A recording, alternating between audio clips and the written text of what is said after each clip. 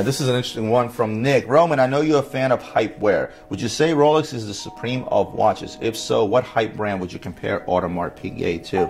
Absolutely not. Supreme and Rolex are two different animals, right? I think that the recognition that Rolex has, I can't think of a brand out there that has more recognition than Rolex. And I would have to compare based on sales numbers, popularity, and recognition. If I were to compare Rolex to a brand, it would probably be something a bit lower end, like a Levi's jeans, which is so worldwide recognized, and the numbers of Levi's jeans being sold today would far outdo numbers that Supreme does, Louis Vuitton, and any of the other fancy brands. Audemars Piguet, again, I would probably compare them actually to Louis Vuitton. Similar number of years in business, a very rich history, right? The only difference between them is that Audemars Piguet is actually privately owned still, and Louis Vuitton belongs to LVMH. However, they're both very, very rich in history, very, very rich in prestige, and seemingly for the same thing you can get elsewhere cheaper. So that would be my comparison for you, Nick.